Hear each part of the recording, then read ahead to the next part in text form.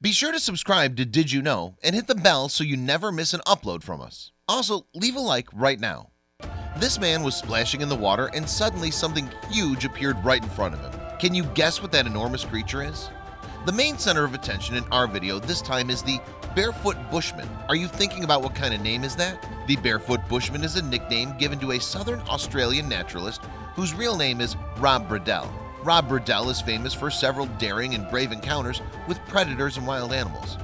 Why is he especially given that nickname? Because he's known for walking around without wearing shoes. Rob Bradell uses his knowledge about predators to make TV shows in which he introduces his audience to different kinds of wild animals. For instance, some of his documentaries are Deadly Predators and Killer Instinct. His fans are quite a lot of the reason behind that is a fact that his documentaries are translated into 36 languages to make it accessible for different viewers to keep updated with his shows. How brilliant! Bradell is not the only family member who's obsessed with wild animals, however. It runs in the family.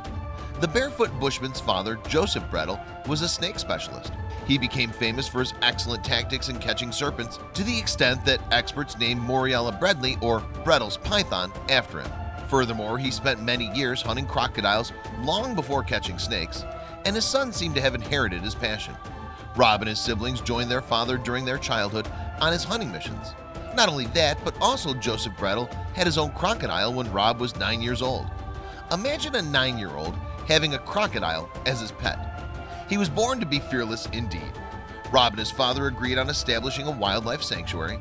In other words, Rob owns the Blue Planet Wildlife Park alongside with his family, who runs Bradell Wildlife Farm, BWF. BWF is an Australian petting zoo where people can approach animals and enjoy a different experience. What's more, at the BWF, you can hug koalas, kiss deer, and approach baby crocodiles. The BWF is a safe zoo. All of the safety precautions are taken seriously. On the other hand, people are only permitted to watch adult crocodiles from a safe distance, for they're dangerous and may attack the visitors.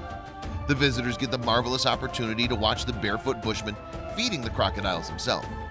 Certainly everybody gets impressed and pleased with the show. These shows also go viral, and people enjoy watching them, for example the one featured on Viral Hog. This is how it all goes down during the crocodile show. Bradell stands at the side of the water and holds one of his hands under the surface of the unclear water. Consequently, people get surprised to realize that he's already holding something beyond their imagination. It's the tooth-filled maw of an enormous crocodile. Then the Barefoot Bushman drops the snout and turns to the audience saying, "What I just did should have been impossible," adding that what people have been watching on TV and have been told about crocodiles is quite true. Bradell goes on explaining to his audience why the crocodile did not react and the reason that crocodiles react to certain stimuli, for example splashing. In order to prove his words, the Bushman stamps on the ground near the crocodile in water and it does not react. Therefore, to get the crocodile's attention, the Bushman gets a chicken carcass on the ground and puts it into the water.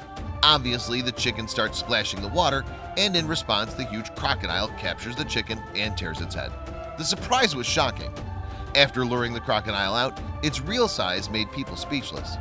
It's massive, and not only big, it could not even fit on the camera screens. What's more shocking is the fact that the Bushman wants to show his audience how much he trusts his crocodile and how his crocodile actually likes him and does not attack him. So the Bushman sits on the crocodile in absolute confidence, explaining that he's sitting in a safe spot on the reptile. This makes the reptile oblivious to the Bushman's presence while he's eating the chicken. Later on, Bradell explains to people that the crocodile's short legs are very strong and powerful that would enable him to move very fast. On saying this, the crocodile starts moving to turn back to the water while Bradell's still sitting on its back. Everybody's speechless and amazed with what they see in front of them. It's something unusual and definitely dangerous. In a YouTube video, the Bushman stresses that crocodiles are actually predictable indeed. However, on September 22, 2016, during a show, something new happened. The Bushman was feeding a 14-foot crocodile named Tripod, and suddenly a piece of meat got stuck in its teeth, which left Bradell no other choice but to put his hand into the crocodile's mouth to get rid of it. He said that normally he would close the crocodile's eyes and use a stick to get out the stuck food. It was a huge risk for Bradell to put his hand into the reptile's mouth, and the surprise was even bigger. The reptile crunched through the Bushman's hand and pulled him into the water. Bradell was interviewed in an Australian TV show 60 Minutes to talk about what happened because people were concerned. He continued that fortunately his nephew Zeb rescued him, But of course Brettel paid the price and he had a terrible injury in his leg. Hence paramedics rushed to him and took him to the hospital, where doctors did their best to save Brettel's limbs as he was diagnosed with severe lacerations. Brettel claims that this mistake is a brain fart and that Tripod did not do anything wrong. Zeb believed that Brettel made a mistake and it was going to cost him his life. The Bushman is recovering now from his injury that resulted from a life-threatening attempt. Crocodiles are not to mess with, so you better watch out.